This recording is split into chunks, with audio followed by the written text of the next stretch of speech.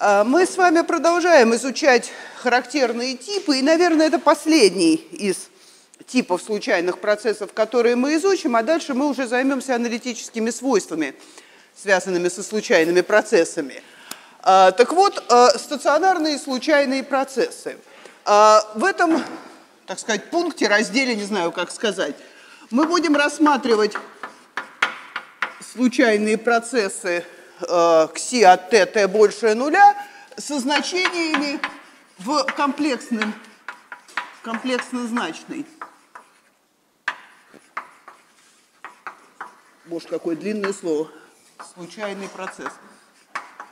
Да, то есть значение вот этой случайной величины кси от t мы будем считать принадлежащими полю комплексных чисел. Соответственно, вот такие комплексно-значные случайные процессы. Ну и, как обычно, мы считаем, что там кси от t это есть кси1 от t плюс и кси2 от t. Соответственно, сопряженный процесс кси1 от t минус и кси2 от t. Да, то есть у нас будут и сами процессы, и их комплексно сопряженные. И давайте дадим сразу определение, какой процесс мы будем называть стационарным.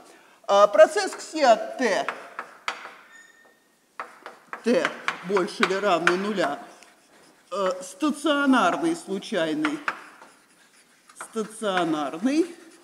Давайте я добавлю еще некоторые слова в широком смысле, потом поясню, о чем они. В смысле случайный процесс, если... Да, значит, кси от t стационарный случайный процесс, если математическое ожидание кси от t есть константа, да, то есть не зависит от t, а ковариационная функция, ну, давайте я здесь пока поставлю индекс, от ts зависит от t минус s. Да, ковариационная функция зависит от разности аргументов, то есть, по сути дела, ковариационная функция является функцией одной переменной, да, хотя формально здесь написано две, реально эта функция является функцией одной переменной, равной разности t и s, неважно, какая она по знаку, положительная или отрицательная, значит, ковариационная функция зависит от разности. Ну, наверное, надо пояснить, к чему вот эти слова в скобках, да, в широком смысле.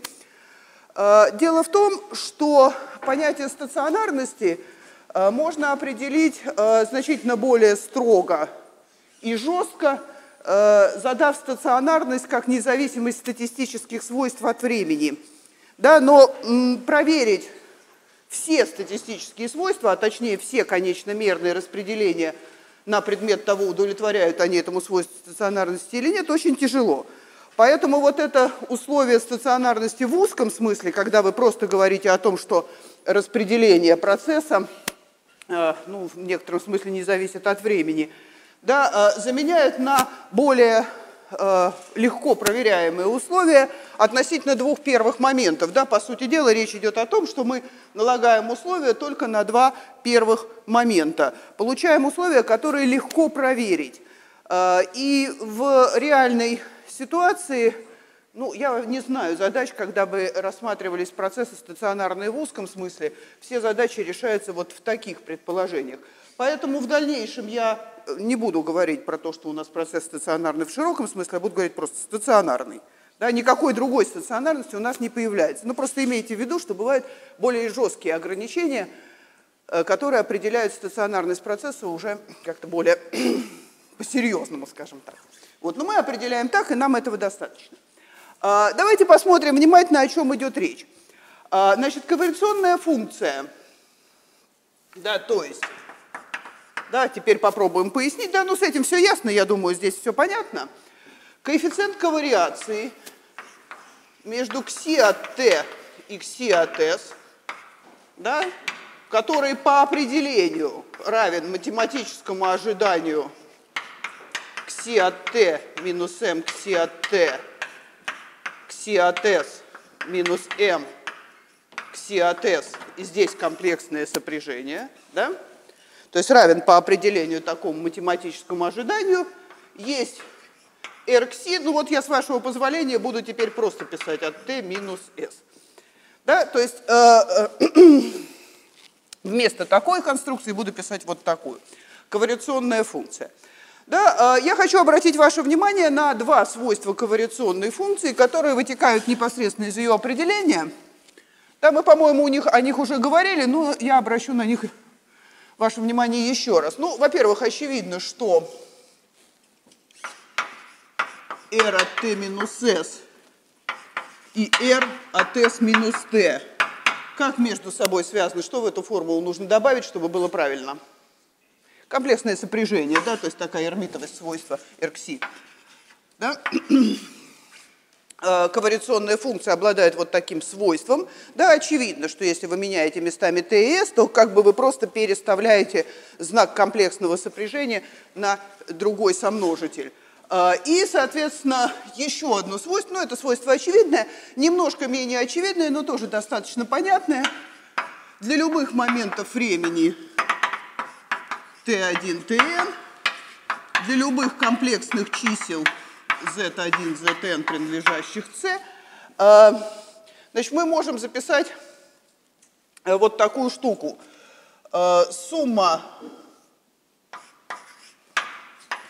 по i, наверное, нехорошо, у нас комплексная единица, по k и g от единицы до n, значит, я могу в общем случае написать rxi от ti минус tk минус tg, zk, zg, здесь комплексное сопряжение.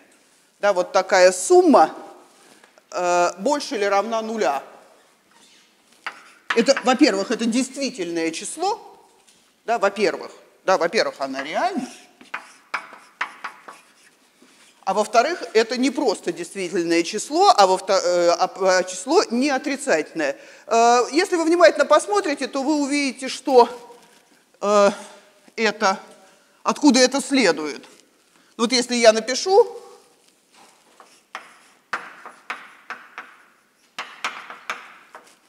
k и g от единицы до n, rxi от tk минус tg, zk, zg комплексно сопряженное. Да, если я подставлю свое явное выражение, то довольно легко заметить, что это, естественно, будет математическое ожидание.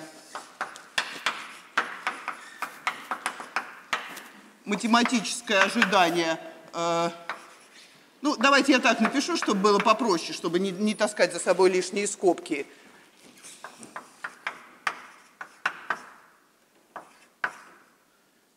От ткт, кси от ткт, кси 0 от тжт, да, вот так. Понятно, что такое кси 0? Это, ну, сейчас я напишу. Значит, zk, zg с чертой. Ну и в силу линейности математического ожидания, кси 0 это разность. Я чуть пониже формулу напишу, просто закончу до конца равенства и напишу, что такое кси с индексом 0. Я надеюсь, что вы уже догадываетесь, да, это просто разность кси минус математическое ожидание, ну, чтобы поменьше были, покороче выражения.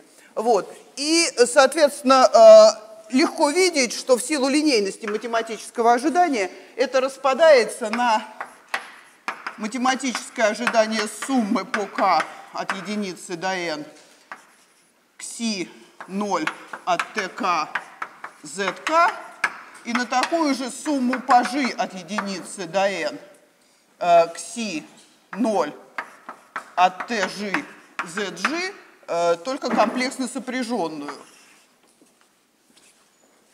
Вот. Свойство линейности математического ожидания, использующееся в несколько непривычном смысле, обычно переходы в равенствах происходят в обратную сторону. То есть математическое ожидание суммы есть сумма мат ожидания, а здесь как бы то же самое равенство, но использованное с другой стороны. Сумма математических ожиданий есть математическое ожидание суммы. Ну и, соответственно, мы получаем математическое ожидание модуля. Ну, какая разница, как называется индекс суммирования. Перемножаются две одинаковые конструкции. Модуль в квадрате. Да? ну, наверное, надо все-таки написать, кси 0 от t есть кси от t минус m кси от t. Да? Ну, наверное, в этой цепочке равенств надо все-таки пояснить, что такое кси 0.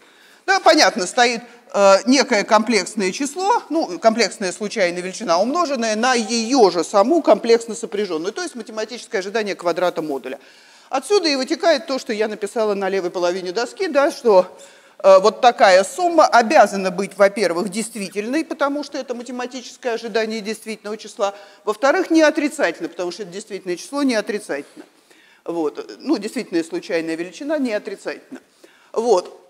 Значит, вот получается такое свойство, мы сегодня им воспользуемся.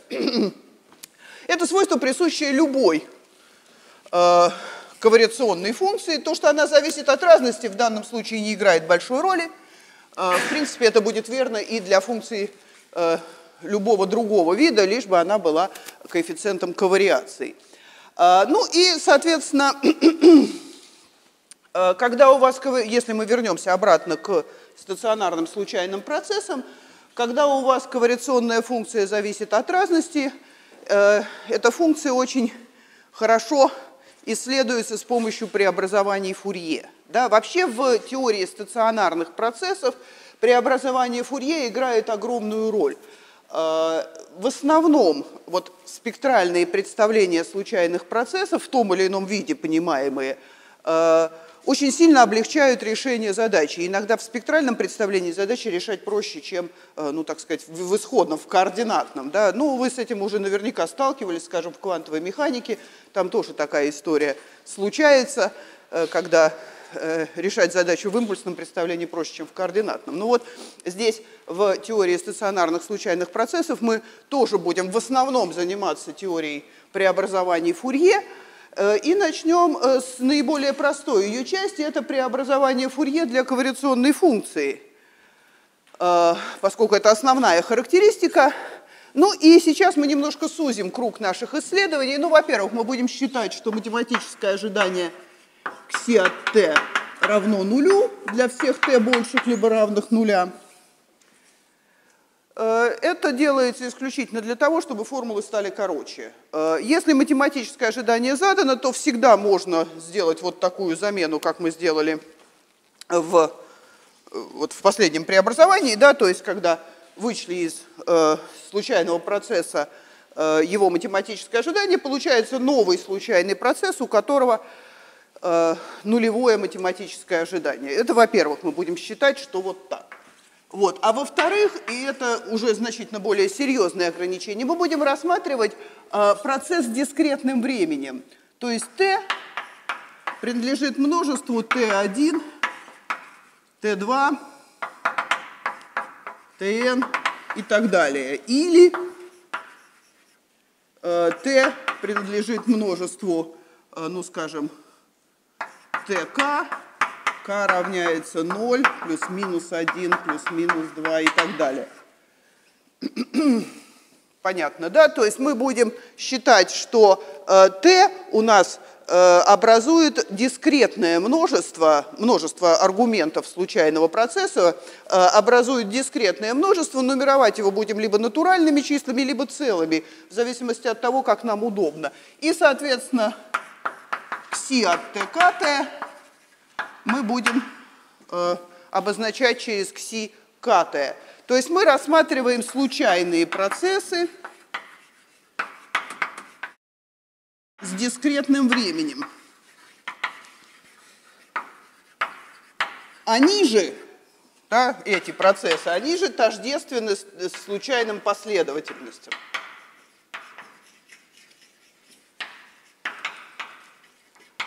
Последовательность случайных величин. Да? Вот. То есть мы будем рассматривать в основном такие процессы, потому что их математический анализ значительно проще, чем анализ процессов с непрерывным временем, а вот эти особенности Фурье представлений, на них видны, мне кажется, очень хорошо. Вот поэтому мы будем в основном рассматривать вот такие стационарные случайные последовательности. Да, стационарные случайные последовательности. И вот первое, что мы сделаем, это спектральное представление ну, можно написать даже это как подзаголовок, спектральное представление ковариационной функции. Спектральное представление ковариационной функции стационарной случайной последовательности. Да, спектральное представление ковариационной функции стационарной случайной последовательности.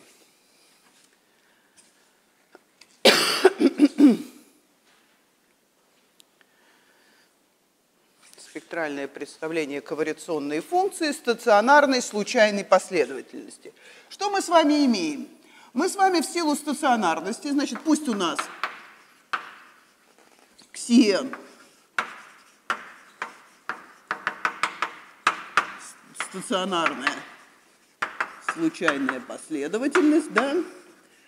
Мы можем задать ее ковариационную функцию R. Вот я не буду писать далее индекс кси, просто чтобы формулы были, опять же, попроще, покороче, до тех пор, пока у нас будет один случайный процесс, и у него только будет ковариационная функция, когда появится новый, тогда я буду уже ставить индексы. Соответственно, R от n, да, у нас что получается? Ковариация между кси, ну, скажем, m плюс n и кси m. Да, у нас ковариационная функция должна зависеть от разности, да, поэтому, по сути дела, речь идет о разности между индексами, поэтому я вот в такой форме написала, она не зависит от m, зависит только вот от этой добавки. n у нас 0, плюс-минус 1, плюс-минус 2, то есть не обязательно здесь положительное добавляется, в любую сторону может изменяться индекс, тем самым мы получим ковариацию между любыми двумя членами последовательности. Да, вот такая ковариационная функция у нас с вами получается. Ну, можно дальше еще приписать, что это математическое ожидание кси m плюс n, кси m с чертой. Да, значит, вот у нас получается такая формула. Теперь давайте сформулируем прямо сразу теорему, не будем особенно рассуждать. Прямо напишем теорему, как можно представить эту ковариационную функцию. У нее даже есть имя у этой теоремы, довольно неблагозвучное имя, Герглотца теорема. Теорема Герглотца она называется. Да, мы ее сейчас сформулируем, а доказывать будем уже, ну, так скажем, с некими поправками. Значит, итак, теорема звучит так. Пусть R ковариационная функция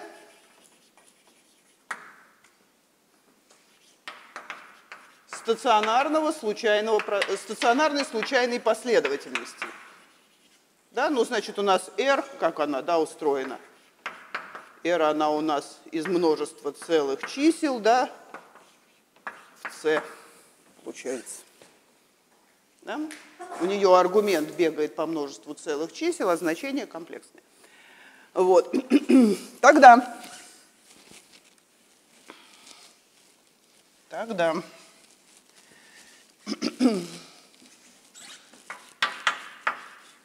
существует, ну давайте я словами напишу, действительно значное,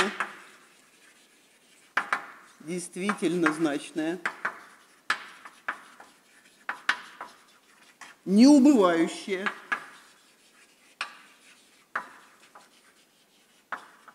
неотрицательное,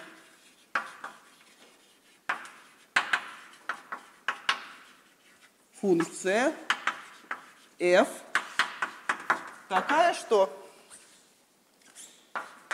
r от n есть интеграл от минус π до π e в степени i лямбда n df от лямбда.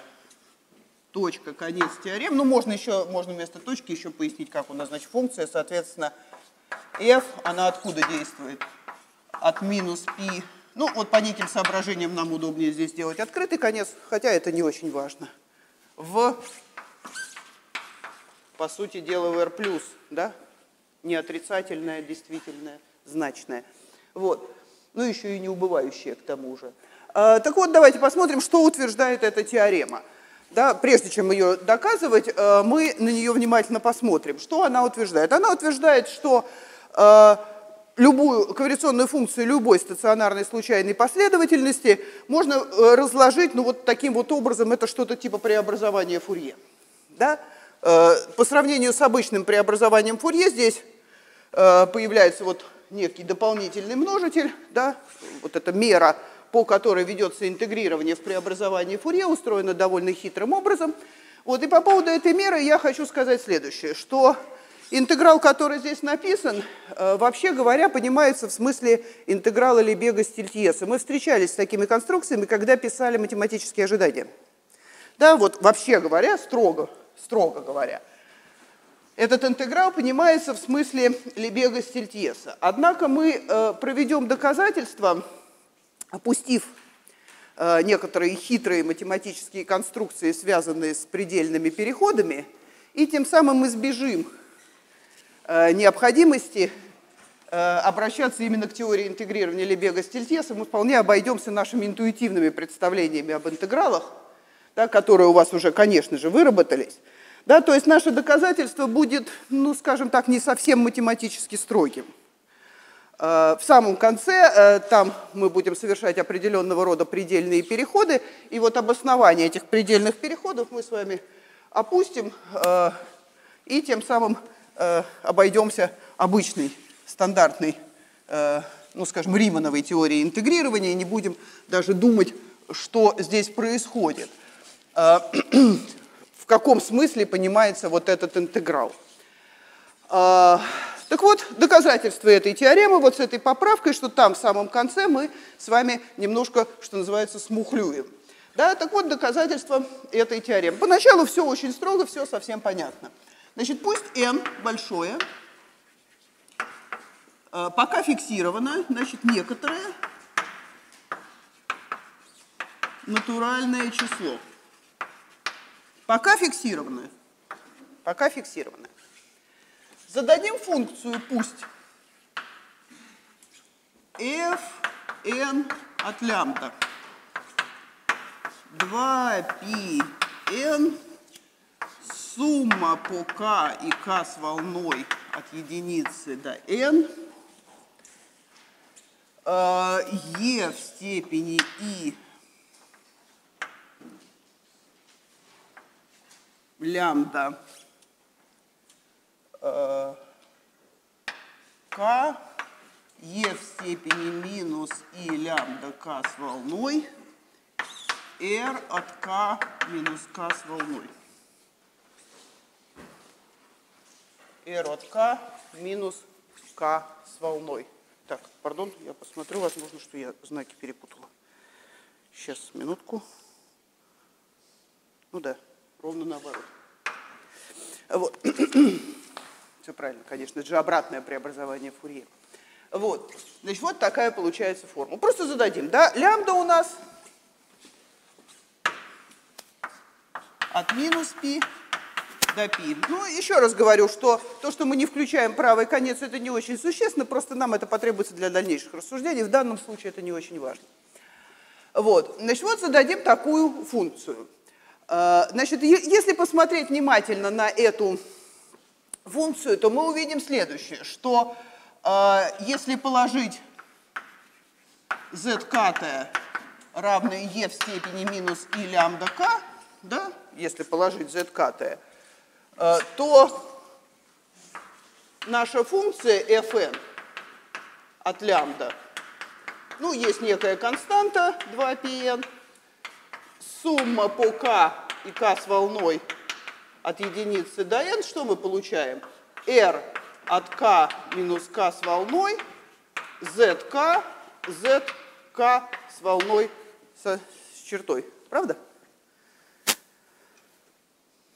Что из этого следует по нашему с вами упомянутому чуть раньше свойству? Это величина действительная и неотрицательная.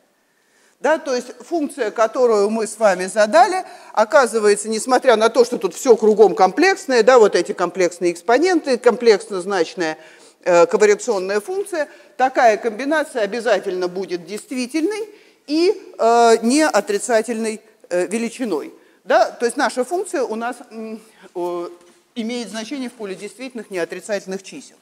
Вот, в смысле в множестве. Ну и, соответственно, что еще мы можем заметить? Да? Значит, у нас с вами в этом выражении суммирование происходит по квадратной решетке. Да, давайте я попробую ее изобразить.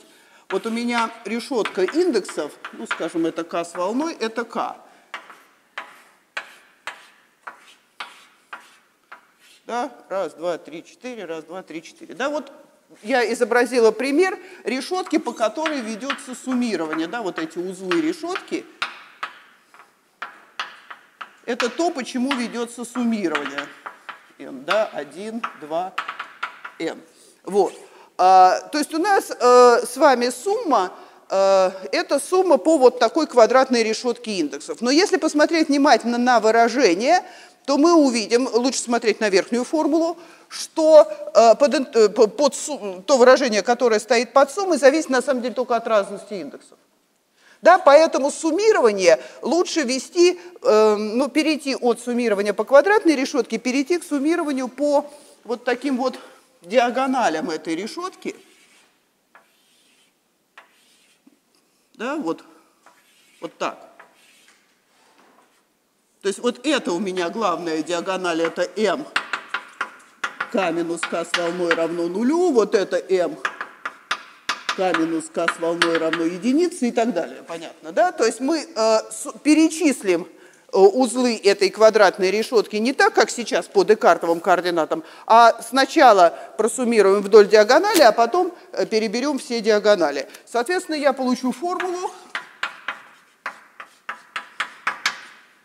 сумма по m, да, по тому, чему равна разность, и сумма при фиксированном m.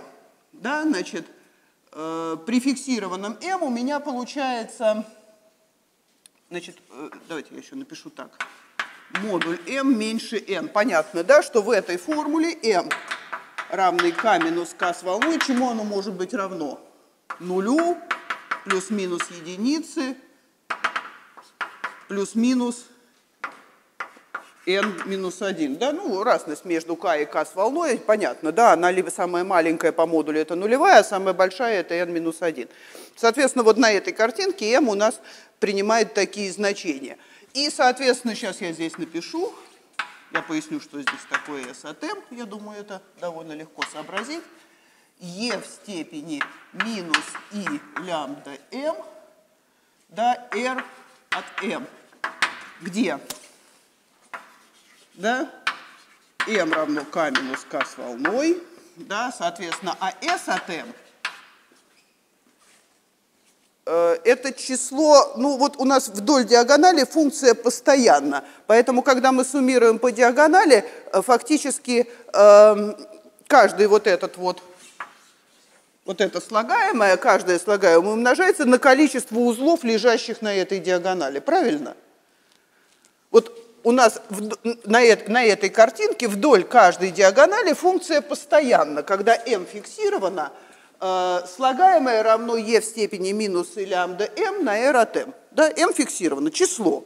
Да, это число суммируется столько раз, сколько узлов нашей сетки лежит на данной диагонали. То есть это количество индексов k и k с волной, принадлежащих множеству 1n, таких, что k минус k с волной равно m.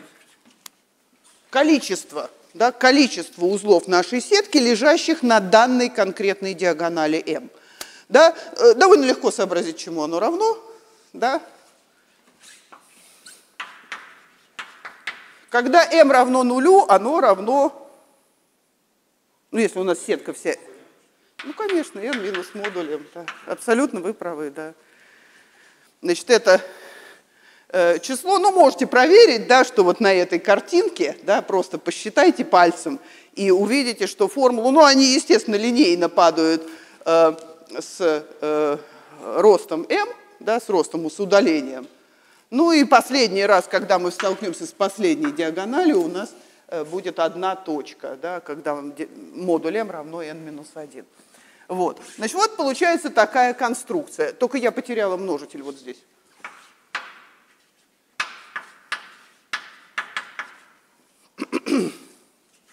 Значит, итак, вот что мы с вами получили. Соответственно, если мы теперь это все приведем к надлежащему виду, мы получаем следующее. F n от лямбда, да, ну я напишу единицу на 2π, сумма по модуль m меньшим n, и здесь напишу общий множитель единица минус модуль m делить на n, e в степени минус и лямбда m, r от m. Да, вот в такой форме я напишу. Вот, а соответственно интеграл от минус π до π, e в степени и лямбда n, f n от лямбда d лямбда. Да, значит, вот здесь n, другой индекс, не тот, который там, да, а n. Значит, если я напишу интеграл, то я получу как? Пока все совершенно понятно, все ясно. Единица на 2π, давайте-ка я его оставлю.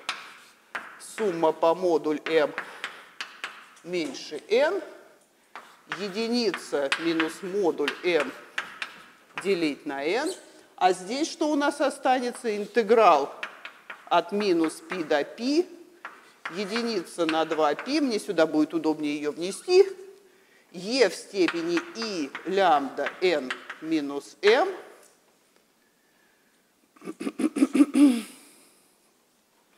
да, d лямбда, и все это умножить на r от m, потому что r у нас не зависит от лямбда. Да, согласны? Значит, если я это выражение подставлю в интеграл, значит, все множители, которые не зависят от лямбды, я их могу совершенно спокойно выносить из-под знака интеграла. Сумма у меня конечная, вообще никаких вопросов нет, все ясно, да? Значит, вот получился у меня вот такой интеграл. Кто знает, чему он равен? Хорошо, тогда, если не знать. Ну, давайте начнем с простого случая. Когда n равно m, он чему равен? Единице, да? А когда n не равно m, что мы будем получать? Ну-ка соображайте, это на самом деле, значит, если у нас n не равно m, то у нас, по сути, интеграл от минус π до π, e в степени и лямбда, ну, я не знаю, там, r, да, d лямбда, это интеграл от минус π до π, косинус лямбда r плюс и синус лямбда r. Интеграл от косинуса по одному или нескольким периодам. Чему равен? Нулю, да? Ну, у вас, если r единица, то это интеграл от косинуса по всему периоду. Да? Вот. Соответственно, если r равно двойке, то это по двум периодам, да, ну и так далее. Да? Соответственно, мы получаем, что этот интеграл равен дельта n, m, n, не знаю, все равно, m, n все равно. Вместе с единицей на 2π, да, когда у вас m равно n, должна быть нормировка на единицу, вот, соответственно, вместе с этим множителем единицы на 2π, собственно, он для этого и введен, чтобы здесь все нормировалось на дельта, на символ Кронекера, то, соответственно, мы получаем вот такую формулу. Да? А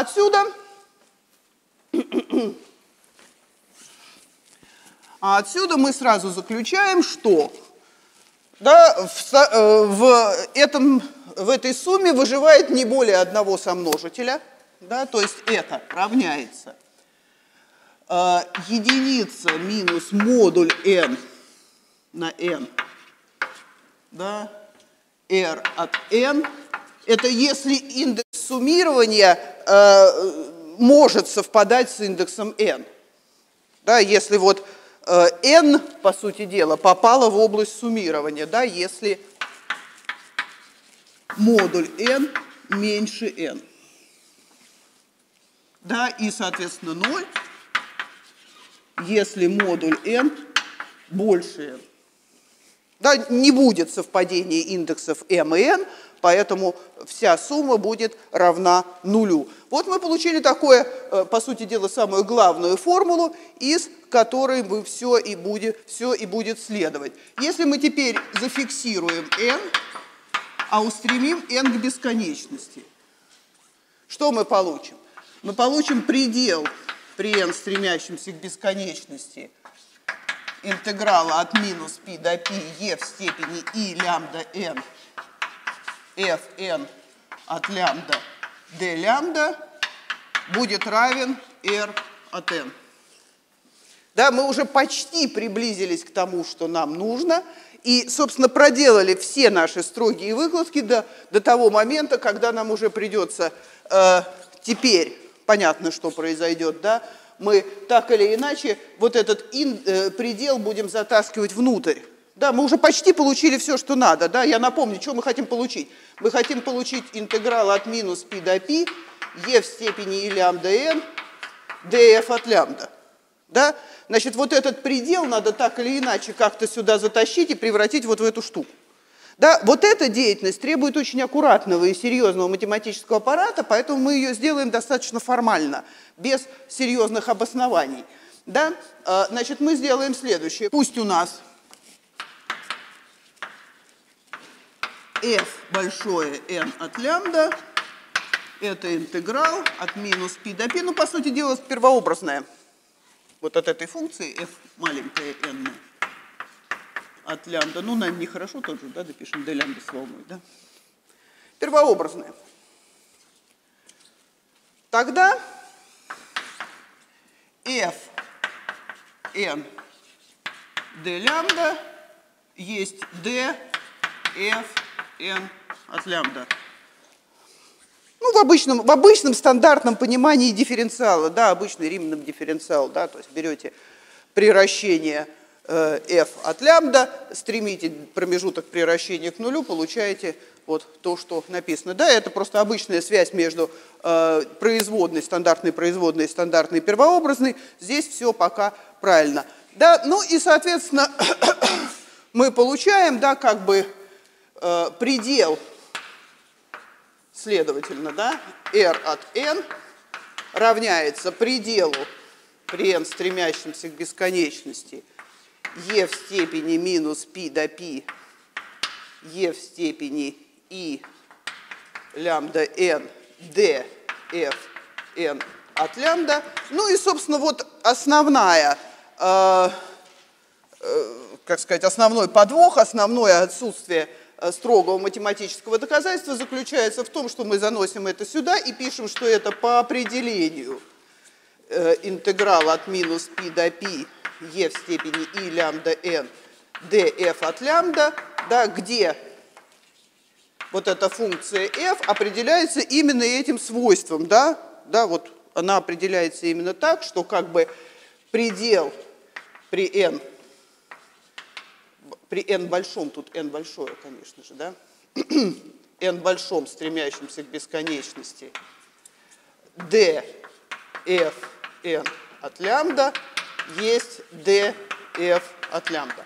Да, то есть здесь вот на этом месте мы, во-первых, вносим предельный переход под знак интеграла, во-вторых, пишем вот это какое-то достаточно загадочное дифференциальное равенство, но я думаю, что на интуитивном уровне эти формулы достаточно понятны.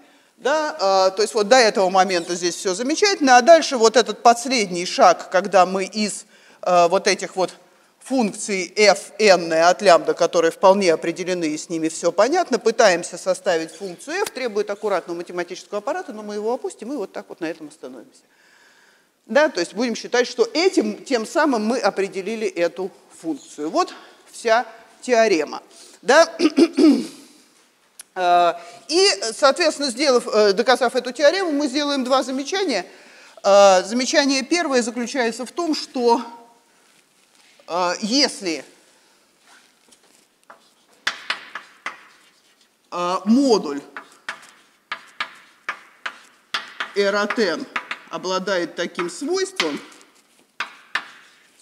да, это обычная теория рядов Фурье, то существует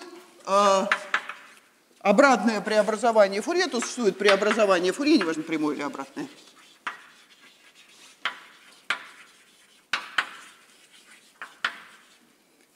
F от лямбда равно единице на 2π, ну вот то, что, собственно, мы с вами и делали, да, интеграл от минус π до π, e в степени минус e лямбда n, r от n d лямбда, да, и тогда f от лямбда есть интеграл от минус π до лямбда, f от лямбда с волной d лямбда.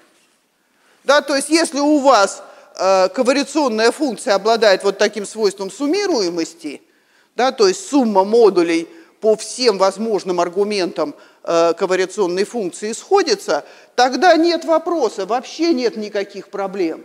Мы имеем возможность сделать преобразование Фурье этой функции. Да, вот это условие достаточно для того, чтобы такой интеграл существовал. Так вот, соответственно, получаем функцию f от лямбда, а f большое от лямбда берем как ее первообразную. То есть сама теорема становится совершенно бессмысленной, да, если у вас выполнено это условие. Заниматься вот этой всей вознёй с какими-то предельными переходами не имеет никакого смысла, потому что мы имеем обычную теорию преобразований Фурье. Таким образом, вот эта теорема, которую мы с вами доказали, важна в том случае, когда такие ряды расходятся. Она показывает, что даже если ряд расходится, все равно можно записать аналог преобразования Фурье. Но только не будет существовать вот такой функции f от лямбда. Если вот этот ряд разойдется, то мы не можем утверждать, что такая функция существует. И вместо представления, да, вот что получается, каков смысл наших утверждений? Получается следующее, что если мы запишем вот такую цепочку равенств, и лямбда n, df от лямбда, давайте ее запишем, потому что мы все равно будем. И интеграл от минус π до π e в степени и лямбда n, f от лямбда d лямбда, да, если мы запишем вот такие равенства, то что говорит наше, по сути дела, то вот это равенство, в общем случае, это теорема Герглотца, а вот это равенство, это преобразование Фурье.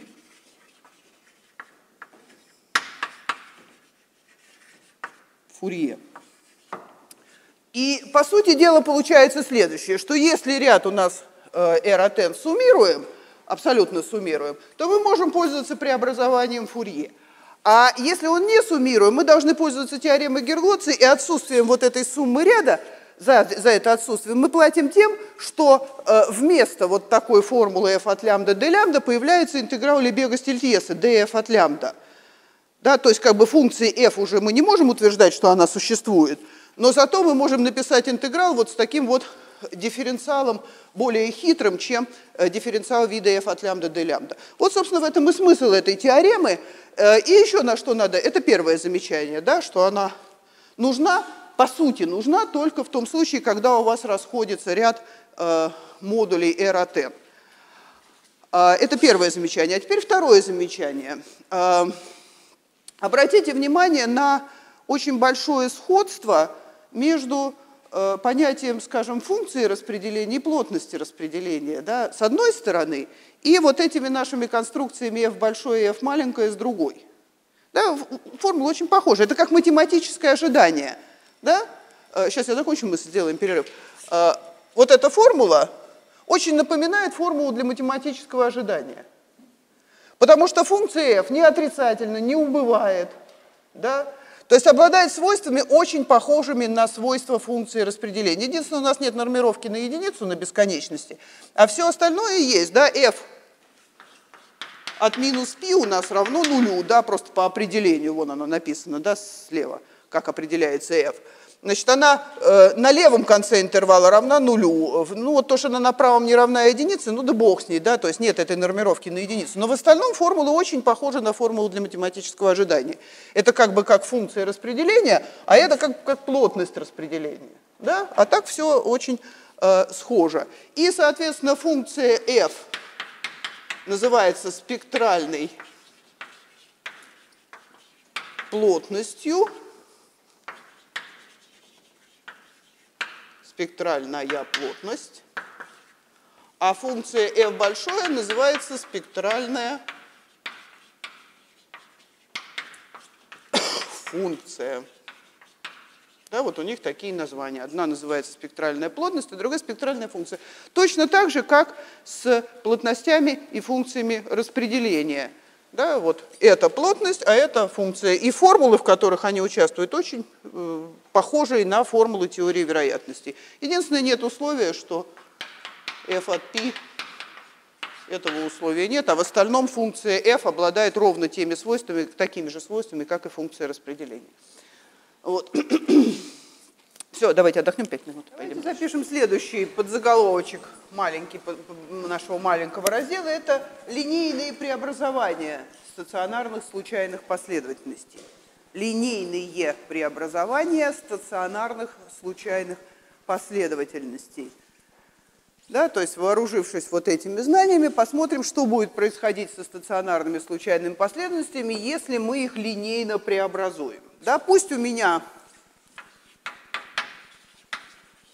опять же, Cn, ну, я здесь буду считать, мне удобнее так считать. Это стационарная случайная последовательность. И я задам новую случайную последовательность. Это n сумма по k от 0 до r. Сейчас я поясню здесь что. С kt кси n минус k. Вот такую формулу. Да, для всех n. 0 плюс-минус 1. И так далее. Значит, зададим вот такую новую случайную последовательность по формуле, где r фиксированное натуральное число. Ну, давайте так напишем число. R принадлежит множеству. Ну, по-хорошему, конечно, можно написать так. Да, с нуля начать. Ну, вообще говоря, конечно, разумно искать натуральные числа, да, то есть когда все-таки в сумме более чем одно слагаемое.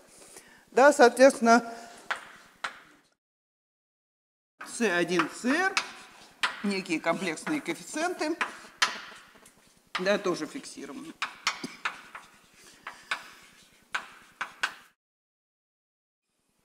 Значит, R фиксированное число, и, соответственно, коэффициенты тоже фиксированы. То есть речь идет вот о такой линейном преобразовании стационарной случайной последовательности. Давайте исследуем сначала данную последовательность на свойства стационарности, да, прежде всего. Ну, во-первых, понятно, что математическое ожидание ксикатая 0. Следовательно, математическое ожидание это n тоже 0 для всех n равных 1, 2 и так далее. Да, то есть у нас математическое ожидание данной случайной последовательности, конечно, тоже 0, это линейное преобразование, поэтому здесь все очевидно. Если мы захотим посчитать, вот здесь мне придется ставить индексы. R это, да, от m, от n и m. То есть коэффициент ковариации между это n и это m. То есть математическое ожидание это n, это m с чертой. Да, если я буду рассчитывать ковариационную функцию, да, здесь мне придется написать индекс, поскольку у меня два случайных процесса, соответственно, нужно как-то различать их ковариационные функции. Ну что, ничего не поделаешь, да? Математическое ожидание суммы по k от 0 до r, ck кси n минус k, суммы по k с волной от 0 до r, ck кси m минус k с волной, да, и у всего этого черта. Да, ничего не поделаешь. Вот, соответственно, получаем по свойствам линейности математического ожидания, получаем сумму по k и k с волной от 0 до r, что у нас будет ck с волной с чертой, да, это постоянные коэффициенты, останется математическое ожидание кси n минус k, кси m минус k с волной, и все это с чертой.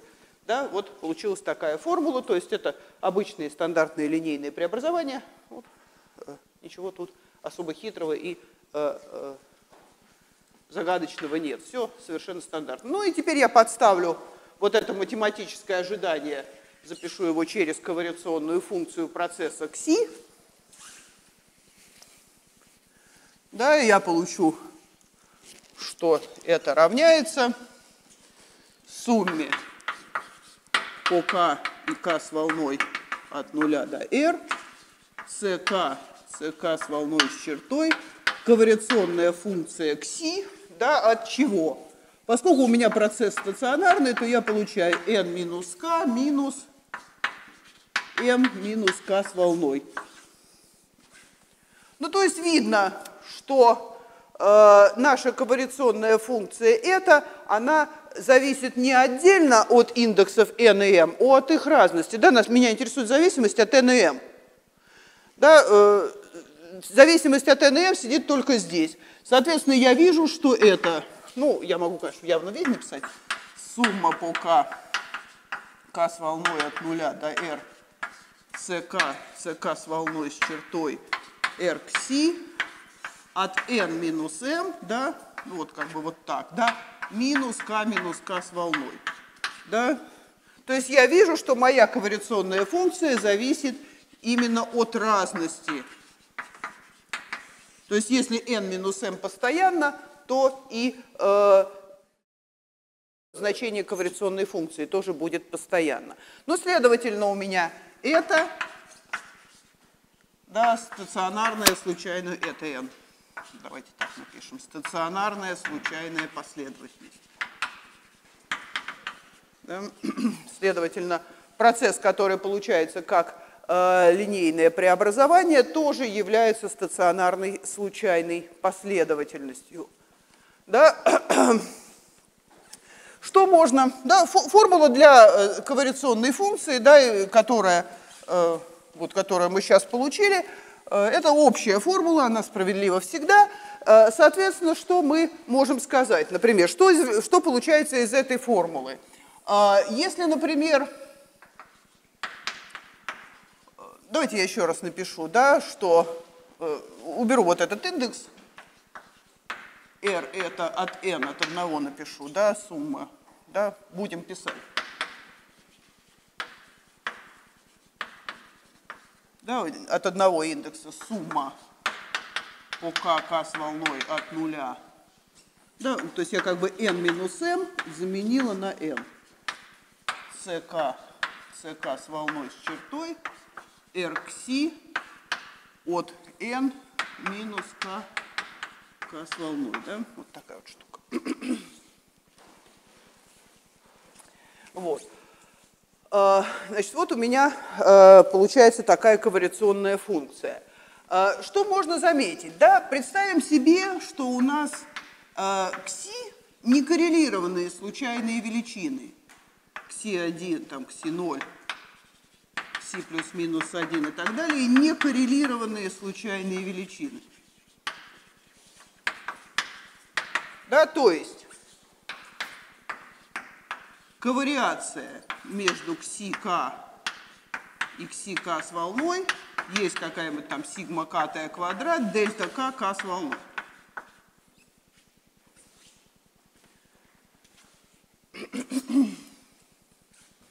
Да, пусть у меня кси не коррелированы исходно вот в моей исходной стационарной случайной последовательности члены были не коррелированными.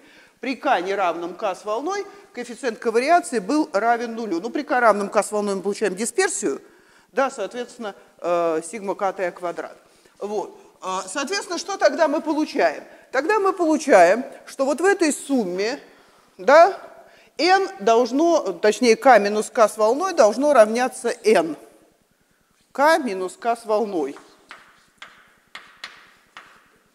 Да, равно n.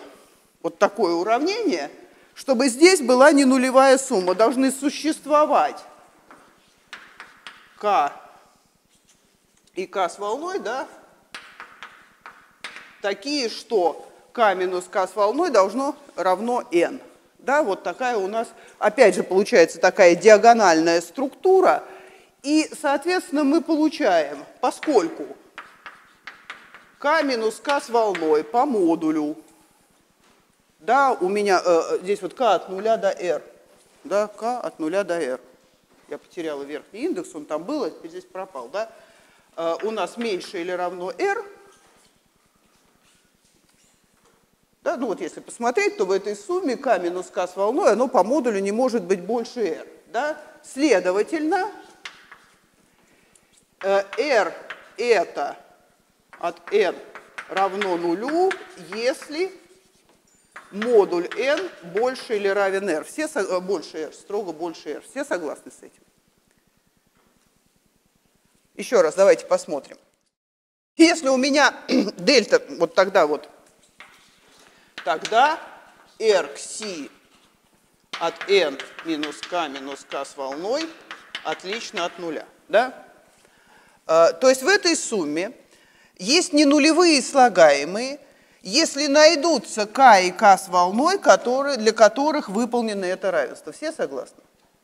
Да? Вот в этой сумме будут ненулевые слагаемые, если мы можем удовлетворить какими-то k и k с волной вот это равенство. Все согласны с этим, да? Поскольку вот эта разность по модулю всегда не больше r, то если мы возьмем n по модулю больше r, мы это равенство удовлетворить не сможем никогда. Да? То есть для вот таких n при некоррелированных кси у нас получается, что ковариационная функция обязательно будет равна нулю. Ну, просто в этой сумме не будет слагаемых, которые отличны от нуля. Мы никогда не попадем индексом k минус k с волной в n. Да? Соответственно, мы получаем, что вот это r получается так, что если у вас исходно были некоррелированные случайные величины, то после линейного преобразования у вас возникают коррелированные случайные величины, а вот этот параметр r, я напомню, откуда он взялся. Он взялся из исходного линейного преобразования. Можно не писать, я просто выпишу его вам еще раз. k от 0 до r, ck, кси n минус k. Да? Вот этот параметр r, который у нас здесь возник, он взял из самого начала, из изначального линейного преобразования. Вот этот параметр r имеет смысл радиуса корреляции. Да, то, что называется радиус корреляции. Вне этого радиуса, да, то есть при модуль n больших r, ковариации между случайными величинами это тоже нет. Понятно, да? То есть вот, когда вы берете исходно некоррелированные, после линейного преобразования радиус корреляции расплывается, да, он был нулевой, становится равным r. Да, где r количество слагаемых в этой сумме. Ну, такая совершенно очевидная математическая конструкция, и тем не менее вполне любопытный результат. Да? Что еще? Если посмотреть вот на эту формулу для линейного преобразования, то, я думаю, понятно, почему мы взяли именно в такой форме. Да, давайте вспомним. Вот эти вот кси n минус k, это на самом деле кси от, как бы сказать, t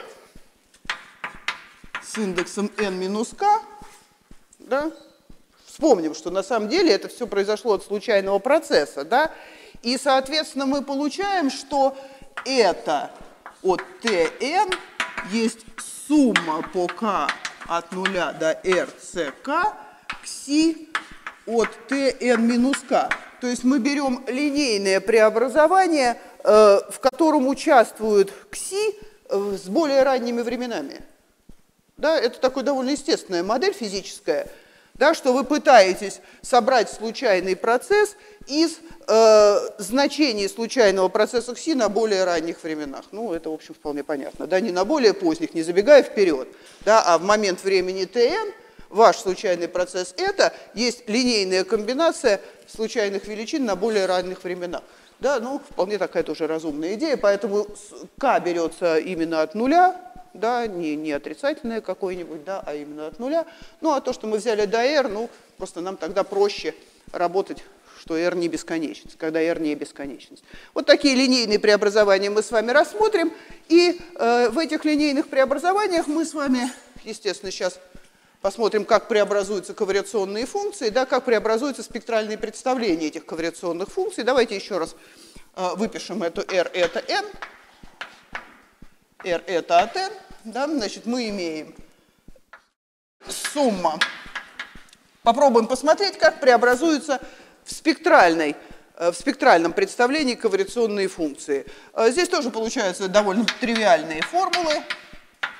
Значит, что мы имеем? ck с волной с чертой. Да, а вместо r к c я подставлю ее представление спектральное от минус π до π. Да? e в степени и лямбда. А здесь должен быть аргумент. Да, аргумент ковариационной функции xi. Да, значит, по сути дела, n минус k с волной.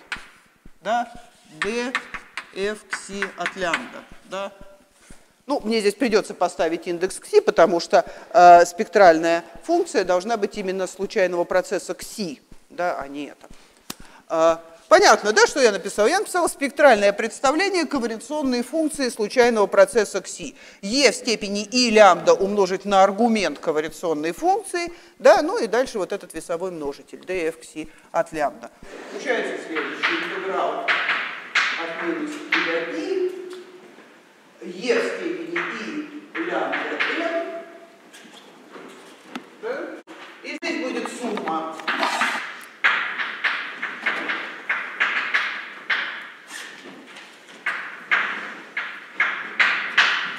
e в степени и лямбда минус k, e в степени плюс и лямбда k с волной, правда? Вот я в такой форме пишу, ну и df xi от лямбда. Да? То есть вот это множитель e в степени и лямбда n, он от k не зависит, я его вынесу. Все зависит от k, соберу общую сумму, экспоненту распишу вот в такое произведение, получится такое тривиальное линейное преобразование. Но если посмотреть внимательно на то, что стоит под суммой, там собирается квадрат модуля.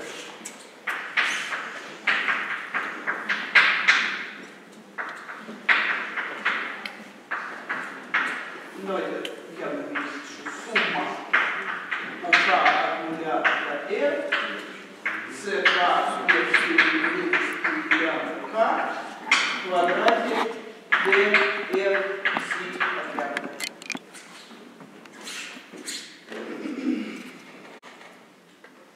Да, в сумме собирается квадрат модуля, получается вот такая конструкция. Если я вот это обозначу через φ от лямбда, да, если я это обозначу через φ от лямбда, то сравнивая вот это равенство и r это от n равно интегралу от минус π до π e в степени и лямбда n df это от лямбда, да, сравнивая два вот этих вот равенства, я отсюда сразу же нахожу, как выглядит спектральная функция для линейного преобразования. Я получаю, что f это от лямбда есть модуль φ от лямбда квадрат f xi от лямбда, да, где φ от лямбда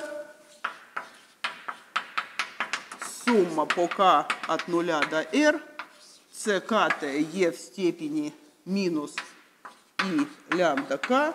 Эта функция называется, ой, господи, вылетела из головы. Внезапно хотела сказать другое и вылетела из головы.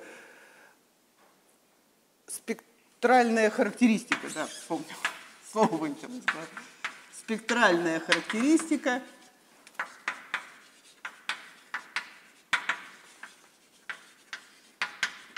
линейного преобразования.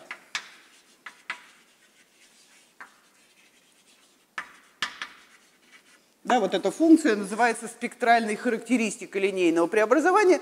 Ну, то есть, видите, да, такая вот комбинация коэффициентов линейного преобразования и множителей, гармонических множителей, ну, вот типа преобразования Фурье, но такое с коэффициентами c k.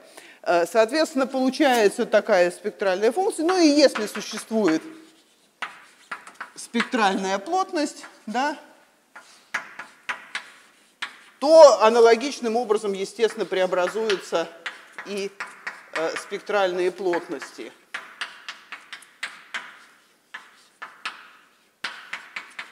Получается вот такая формула. То есть при линейном преобразовании происходит вот такое преобразование в спектральной области, да, когда вы сами случайные последовательности образовали как линейные комбинации, их ковариационные функции преобразуются так, как мы написали, а в спектральном представлении еще более простая формула, да, мне кажется, более простая, чем преобразование самих ковариационных функций. Ну, правда, вот эта функция фи от лямбда, ну и функция фи от лямбда имеет достаточно простой вид. Вот такая получается спектральная характеристика линейного преобразования.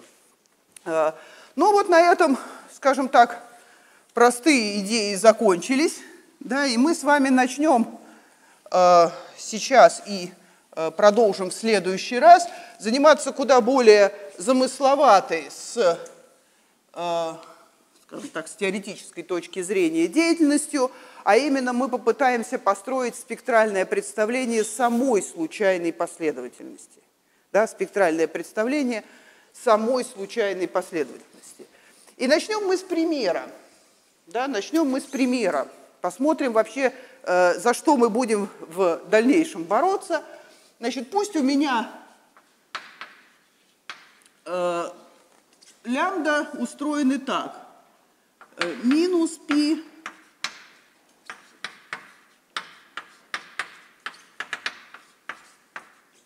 меньше лямбда, ну давайте какой-нибудь большой индекс, что ли, я назову. Меньше π. Да? Вот здесь дифференциал. Ну, если у вас дифференциалы так устроены, то если вы зададите функции таким образом... ну, хорошо, да. Ну, да, я поняла, да. Вот так, да. А здесь правильно. Спасибо, да. Вот. Так будет, конечно, строже, безусловно, да, и, соответственно, мы получаем вот такую. Здесь-то правильно. Вот. Значит, итак, спасибо. Так вот, у нас получается, пусть у нас заданы вот такие штуки, зададим, пусть у меня Cn равняется сумма по k от единицы до n большого, e в степени i лямбда k, вот здесь k индекс внизу, не умножение, да, n альфа k, где альфа-1, альфа-n, некоторые, ну давайте даже предположим, что это у нас независимые случайные величины, математическое ожидание альфа k равно нулю, дисперсия альфа k равна сигма kt квадрат. Да? Значит, вот посмотрим на такую случайную последовательность. n равно, ну, даже так, 0, плюс-минус 1, плюс-минус 2 и так далее. Неважно.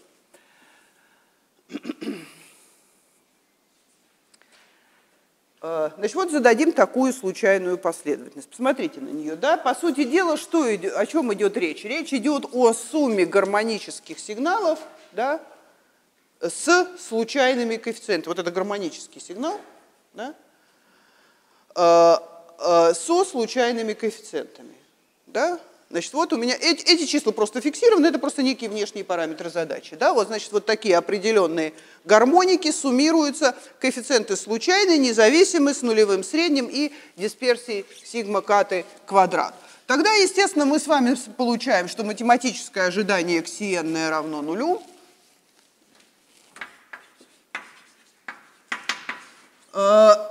Если я буду рассчитывать коэффициент ковариации между Cn и Cm, да, то я получу математическое ожидание суммы по k от единицы до n. Мы такой деятельностью уже занимались довольно много раз.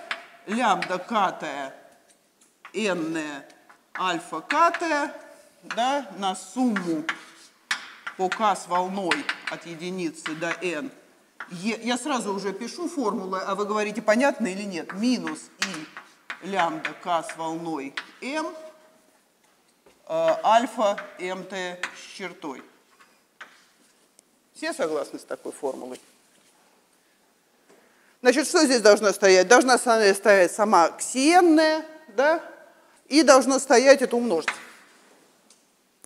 Должно стоять комплексное сопряжение к ксиентому. Ну, комплексное сопряжение дает минус вот здесь в экспоненте, ну и комплексное сопряжение над самой лямбдой m, над самой альфа m. Ну и отсюда мы получаем сумма по k с волной от единицы до n, альфа и лямбда k n минус и лямбда kt с волной m, да, и здесь будет ковариационная функция альфа kt, альфа m с чертой, да, про которую мы знаем, что это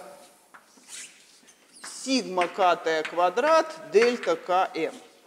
Да, про это мы знаем, у нас так заданы случайные величины альфа kt, что они дельта коррелированы, да, дельта коррелированы. Соответственно, получаем, что k только...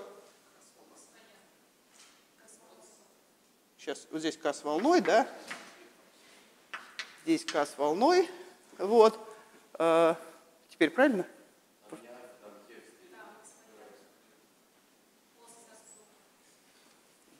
Ага, вот здесь, да, спасибо. Да, спасибо. Значит, вот получается такая формула. Соответственно, мы получаем, что k обязательно должно быть равно k с волной, и мы получаем, что это сумма по k, остается, естественно, однократная сумма от единицы до n, e в степени и лямбда kt n минус m, и здесь сигма kt квадрат. Да? Значит, вот мы получили такой результат. Ну что, во-первых, мы замечаем, что ковариационная функция нашего процесса кси становится функцией от разности. Да? То есть, таким образом, определенная случайная последовательность является стационарной. Да? То есть, кси-n стационарная случайная последовательность. Да, то есть, посмотрите, да, что мы сделали. Давайте вернемся в начало. Мы задали нашу случайную последовательность как сумму гармонических сигналов со случайными коэффициентами. Вот оказалось, что наша получившаяся таким образом случайная последовательность автоматом становится стационарной. Да, когда вы ее разлагаете в сумму гармонических сигналов, вот эта сумма будет стационарной последовательностью. Что еще можно заметить? Да, это сразу видно. Кроме того, довольно легко сообразить, как устроено в данном случае спектральное представление. У нас получается, ну вот если вспомнить, да, что у нас ковариационная функция – это что-то типа математического ожидания. Да, вот давайте я напомню. Мы писали. Ковариационная функция, ну давайте я ее напишу для n минус m, чтобы было совсем понятно. Да, интеграл от минус π до π, e в степени и лямбда n минус m, d f rxi. Давайте здесь запишем, все-таки здесь это важно, у нас несколько случайных величин, поэтому лучше записать индекс. Да? Видите формулу? Да? Очень похоже на математическое ожидание. Теперь смотрите сюда. Формула тоже похожа. Вы как бы вычисляете среднее вот с такими весами, правильно? То есть у вас получается, что данное разложение отвечает, ну, как бы в кавычках, да, дискретному распределению. Да? Поэтому легко сообразить, как задать функцию распределения в данном случае. Мы получаем, что если, пусть у меня f кси от лямбда есть сумма по k таким, что лямбда катая минус лямбда меньше сигма катых, лямбда катая меньше лямбда, сумма сигма катых квадрат. Понятно, да? Что я сделала? Я попыталась перенести идею, что ковариационная функция – это аналог математического ожидания, вот эту идею, на наш конкретный случай. Если посмотреть, то здесь действительно есть математическое ожидание, некоторые функции вот с такими весами. То есть, соответственно, вот это образует нам спектральную функцию такого ступенчатого вида, что мы имеем, да? Значит, вот если у меня лямбда 1, лямбда 2, лямбда n, да?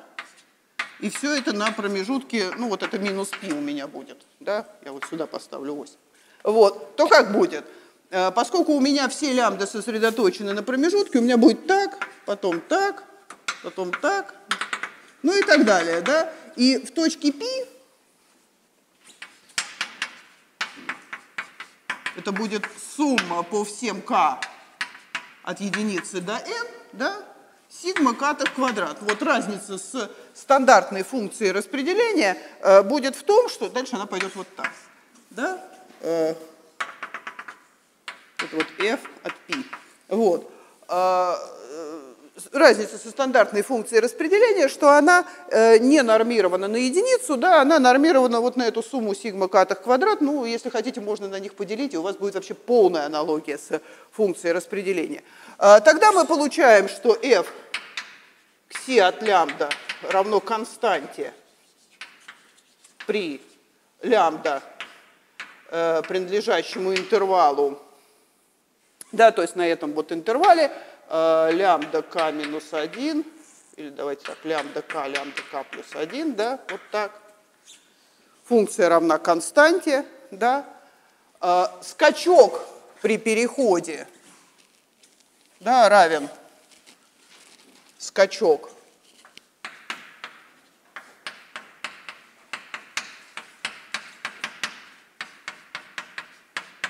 от лямбда k равна сигма катая квадрат, и мы получаем то самое спектральное представление, да, что df кси от лямбда, да, вот оно равно сигма катая, ну, фактически, да, на тета-функцию, да, ну, при лямбда равном лямбда катому. И мы получаем то самое, да, то есть скачок функции распределения в точке лямбда катая равен сигма квадрат, а в остальном df кси равно нулю. Ну и мы получаем как раз, что наша функция есть r кси от n минус m, есть, ну, как бы интеграл от минус π до π, e в степени i лямбда n минус m df кси от лямбда, но реально сумма, да, сумма по k от единицы до n, e в степени i лямбда катая n минус m, сигма катая квадрат. Вот. То есть мы получаем, что в нашем случае, разумеется, никакой плотности не существует.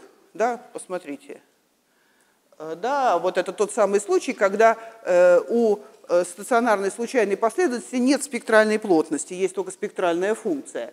И, соответственно, мы получаем вот такую конструкцию. Если посмотреть на, с точки зрения существования обратного или прямого и обратного преобразования Фурье, то это вполне согласуется, этот факт вполне согласуется с отсутствием плотности. Да, что мы имеем? Модуль R от n. Да? Модуль R от n. Да, ну это модуль суммы по k от единицы до n, e в степени i лямбда k, n сигма катых квадрат. Ну вот этот ряд, он должен расходиться. Да? Он должен расходиться, у нас нет плотности.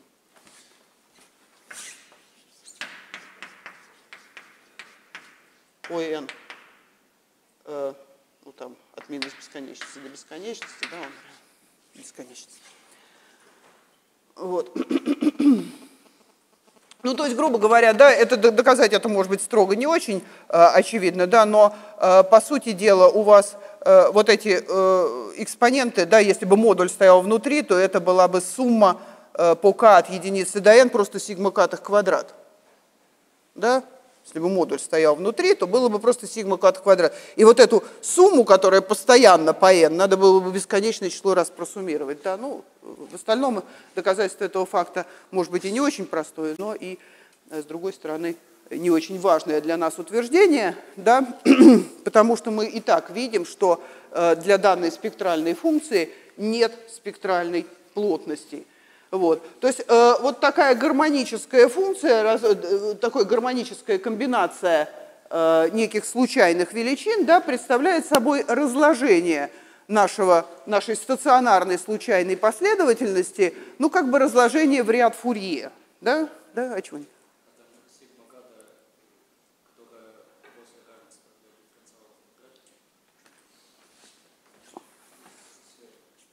Да, конечно, да, спасибо. Угу.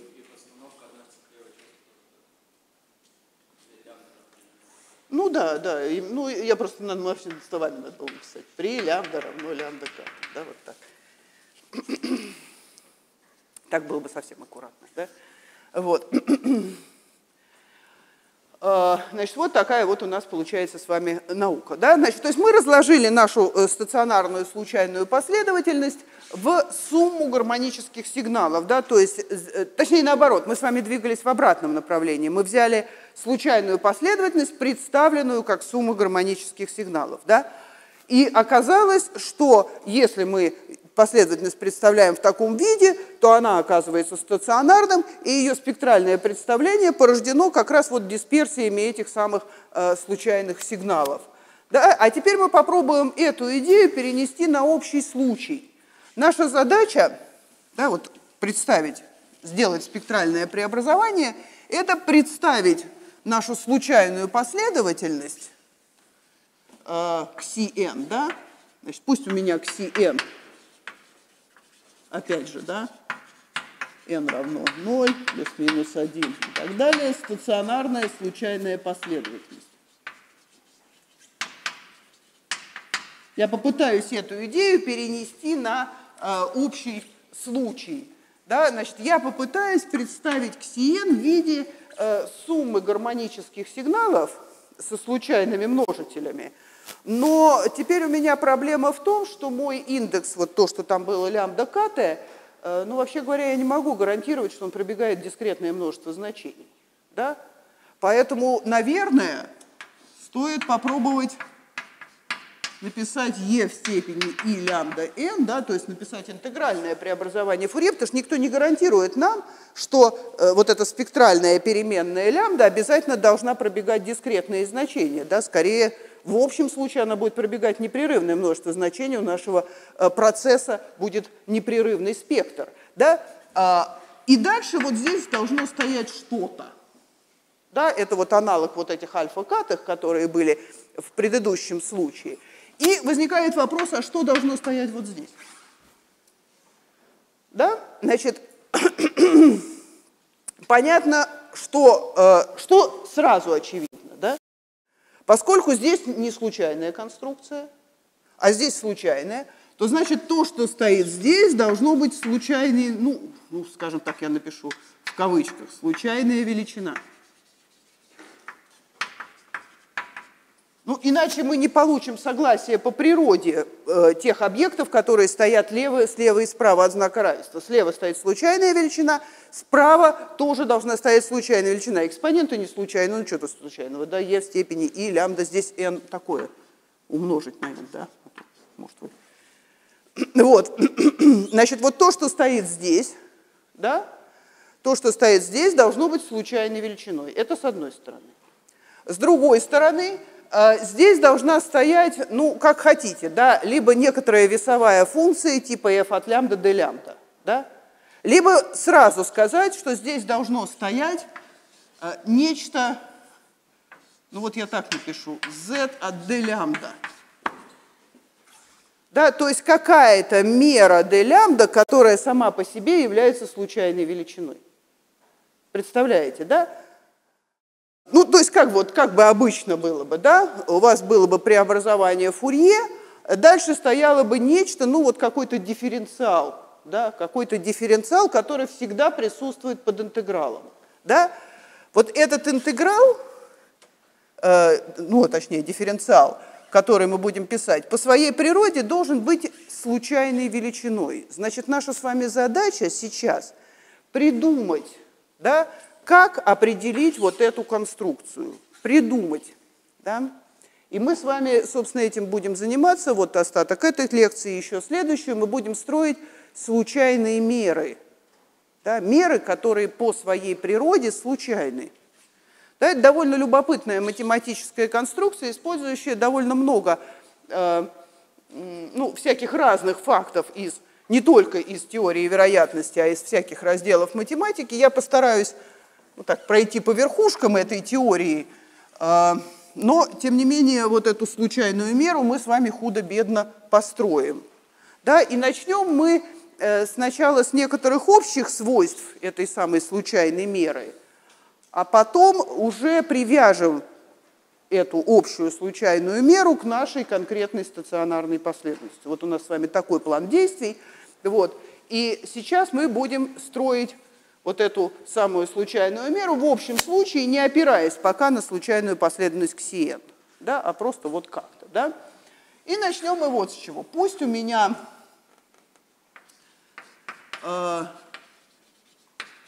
ну, скажем, поскольку у меня интеграл от минус π до π, значит, вот это d лямбда, это дифференциалы, маленькие интервальчики на отрезке от минус π до π. Ну вот давайте так напишем. Даже не знаю, как написать. d такое вот, да? Это множество интервалов x1, x2, да? Значит, 0, почему 0? Минус π, x1, x2, π. Понятно, что я написал? D – это множество интервалов. Понятно, да? То есть всевозможные интервалы полуоткрытые. Вот помните, я говорила, да, что мы пишем вот здесь не строгое неравенство, а здесь строгое.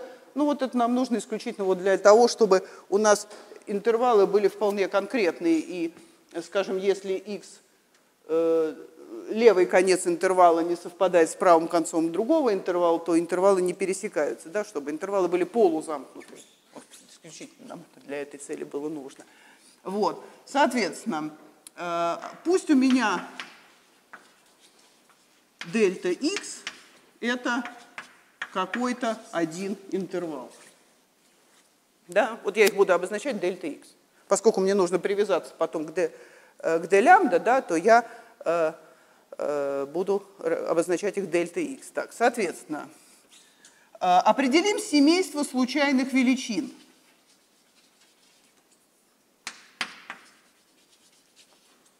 Случайных величин z от дельта x, да, по всем дельта x, принадлежащим d. Ну, то есть такой очень-очень специфический случайный процесс у нас с вами получается, да? Что такое случайный процесс? Случайный процесс – это семейство случайных величин, параметризованное неким параметром, да? Вот в данном случае параметром является интервал, да? Параметром. Такой очень специфический по своему вот этому основному аргументу случайный процесс. Да? Значит, рассмотрим семейство случайных величин и потребуем. Да, потребуем некоторые свойства, да, наложим некоторые свойства для этого семейства. Ну, свойства, ладно, свойства уже в следующий раз.